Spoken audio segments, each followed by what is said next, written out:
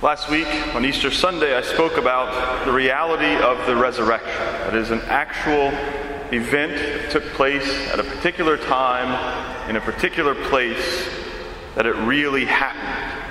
And that our reaction to this event must be one of complete and utter amazement. And so this week I want to follow up on that with what that amazement looks like. Right? What should we do in our amazement over the resurrection? What else should we do because we have become witnesses to the fact that Jesus has risen from the dead? In our gospel today, Jesus appears to the apostles, right, which is a common theme in our scriptures following Easter, right? We hear about it all the time. And unlike the many times that we've heard this past week, the apostles aren't afraid when they see Jesus, right? When he appears to them. Instead, they rejoice when they see him. They rejoice to see the risen Lord. And so we too ought to have that same reaction.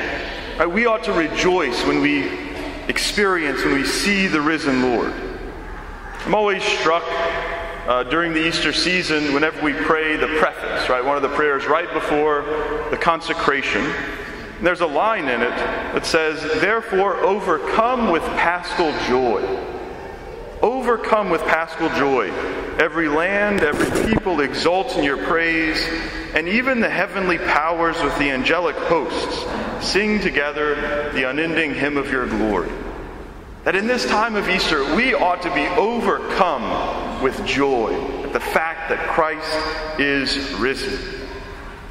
And Jesus approaches them in that Easter joy and says, "Peace be with you." Right? Because of that joy that they are experiencing, he says, "As the Father has sent me, so I send you." Overcome by this paschal joy, overcome with amazement at the fact that Christ is risen from the dead, he sends his apostles out to proclaim that good news. And so that's where our amazement should lead us, right? To go out and to proclaim that good news to everyone that we encounter. We're overcome with joy. We're able to be sent, as the early Christians were, because we are able, as Christians, to say, "We have seen the Lord." Right? Every one of us have seen the Lord. We've not seen with our bodily eyes, as Thomas wanted to do. We've seen with the eyes of faith. Right? Those eyes of faith that were opened in our baptism. When we go down into the water, our eyes of faith are opened. We're marked, we're sealed by and for Christ. And so we've seen the Lord in our lives. We've seen the Lord in what seemed like a hopeless situation that somehow worked out. We've seen the Lord in the peace that we receive when we're close to him, right? When we trust in him, when we hand over our worries. We've seen the Lord in the transformation of others around us, those who maybe have been wrapped in sin, who seemed like they had no way out, and they come out. We've seen the Lord in the fact that our church has existed for around 2,000 years. If we can't see the Lord in that, then maybe we are blind, right? Because there's been persecutions, there's been scandals, there's been less than perfect leaders, yet the church continues on. And the only answer for that, the only explanation for that, can be that it is Christ guiding it, that it is Christ who holds it together. The interaction between Thomas and Jesus is interesting, right? It fascinates us. And it's a key to how we ought to go when we are sent. This is what St. John tells us. "Then he said to Thomas, 'Put your finger here and see my hands, and bring your hand and put it into my side. And do not be unbelieving, but believe.'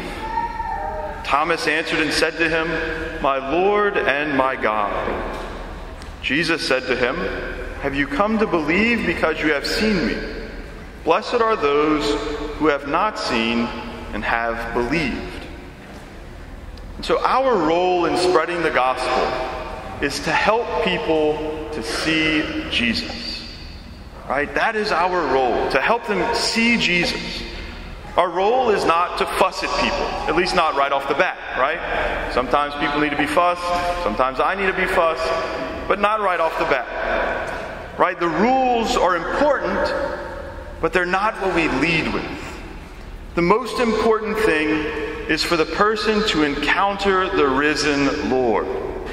Right? That was the criteria for choosing the successor of Judas. Right? That he had to be a witness to the resurrection. He had to encounter the risen Lord. And that is what we have to do too. That's what we have to try and help others to do. Because until you and I truly encounter the Lord, the resurrection remains a story. It remains just another thing that my parents told me about that doesn't have any real effect on me. Something distant. Until I truly encounter the risen Lord, I am not going to be convincing to anyone. I am not going to be able to share the good news. And until the other person encounters Christ, my promulgation of rules, of list of things to do and don't do, are going to fall on deaf ears.